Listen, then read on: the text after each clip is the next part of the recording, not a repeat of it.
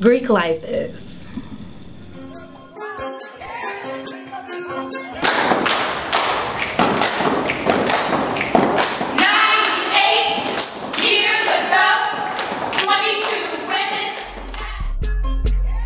So Delta Sigma Theta is a sorority founded on January 13th, 1913 on the campus of Howard University by 22 women.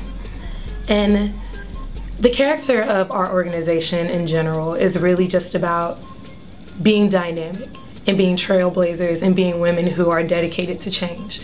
So when we step and when we stroll, it's really about showing that. It's why when we do our founders step, we talk about how we had to set a new path for community service, for ourselves, and just for the world in general as leaders and just as women.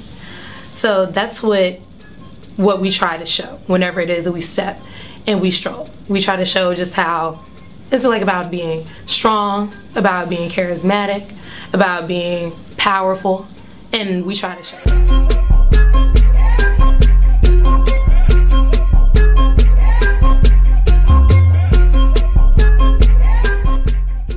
It's pretty much stepping and strolling for any Greek organization is going to be an expression of what that Greek organization is about, the character of an organization.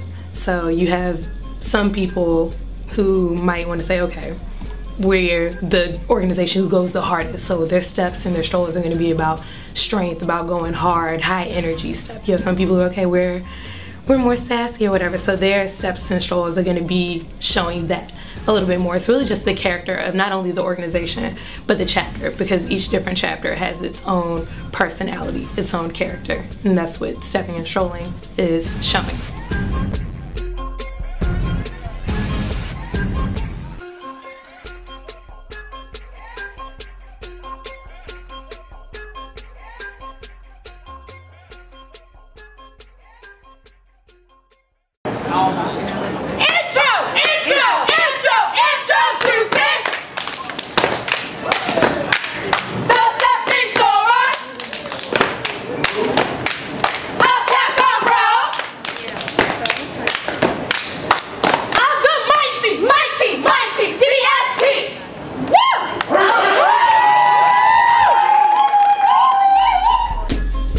Stepping and strolling is also kind of multi-purpose in that way. It gets people excited just to be there, just to be in the environment, just to be happy, or, you know, just in general.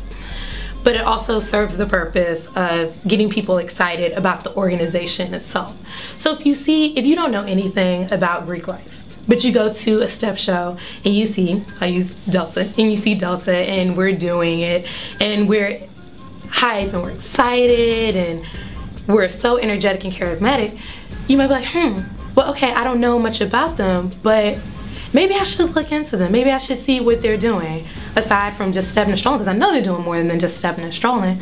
So then you might have people who will then come to the event, see what we're doing in the community, see how we're volunteering and how we're doing our program and how we're trying to do programs to inform the student body, not just student body, but the Charlottesville community. So you have people who are then drawn into what you're doing, what your ultimate purpose is as an organization.